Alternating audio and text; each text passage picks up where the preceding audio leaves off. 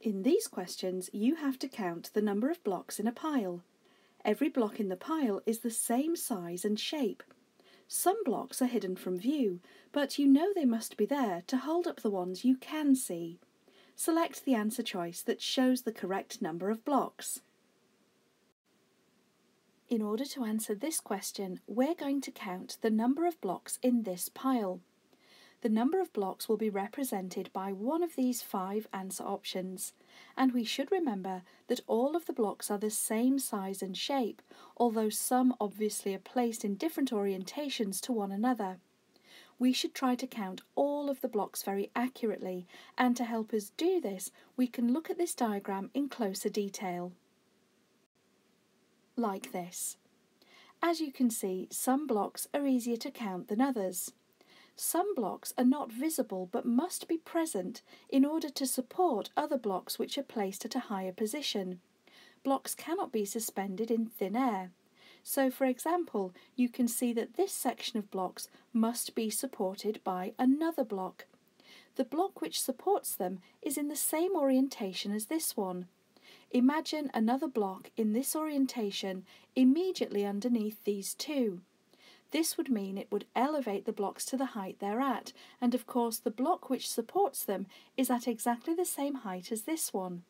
We can therefore say that this section contains 1 block, 2 blocks, 3 blocks, a 4th block in this orientation, and because all blocks must be fully supported, there has to be a 5th block next to this one in the same orientation, and finally a 6th block underneath supporting the whole pile.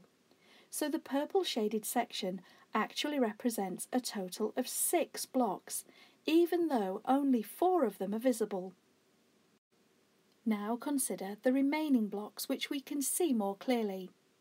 Here is a block lying in the same orientation as this one, and you can see one which is directly underneath it.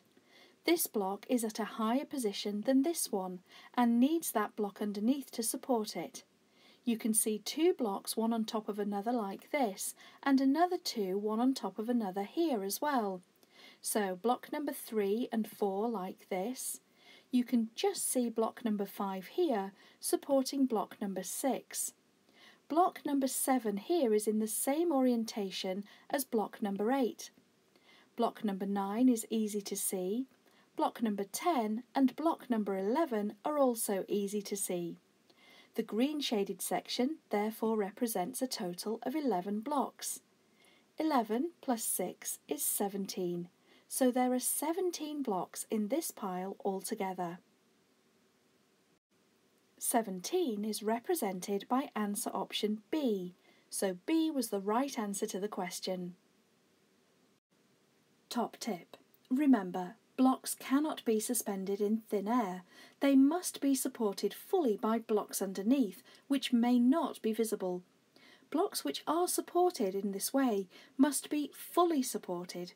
In other words, no section of the block is left without supporting blocks underneath it. Now you can try a second similar question. Remember, in these questions you have to count the number of blocks in a pile. Every block in the pile is the same size and shape.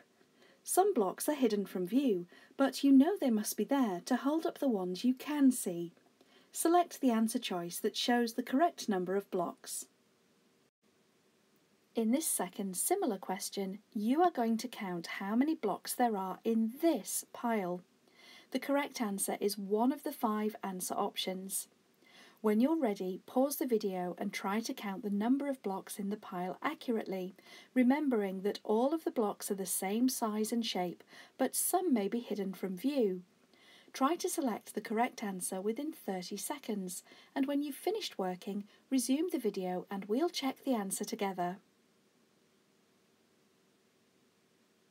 In order to find the correct answer to this question, we can take a closer look at this diagram. Like this. Of course, some blocks are easier to count than others. In this corner you can see that we have quite a complex arrangement of blocks, but we can think about the heights of the blocks and consider what the heights of the blocks must be if they are not visible but still must be present in order to support blocks like this one. As you can see, this section shows us one block which is laying flat on its biggest side like this block, then another block like this, and then another block lying flat on its side.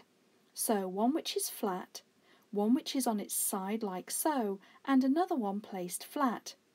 Of course, if we arranged 3 blocks like that in any order, they would still reach the same height. So if we placed a flat one, and then one on its side, it wouldn't matter how we did that, they would always reach the same height. It's important to note this because the blocks we cannot see must still be present and they must still reach the same height as these blocks. We know that another block will be next to this one underneath this part of this block. Of course, if it was laid flat in this orientation, it would poke out at the side here. Consider where this block finishes underneath this one. It will reach halfway like so. So if there was another one in the same orientation, it means that we would be able to see it over here. This means that the block which supports this part of this one must be standing up in this manner, and it means that there must be 2 further blocks underneath, one on its side and another one on its side, to reach the same height as these 3 blocks. Of course, the 2 blocks which are in the same orientation as this one will be at the very bottom of the pile. So imagine stacking the blocks. We would stack 1, 2 like this. Then we would have a third one on its end like this, but towards this side of this block, and then finally this one on top. There is no other combination of blocks we could use which would fully support this block.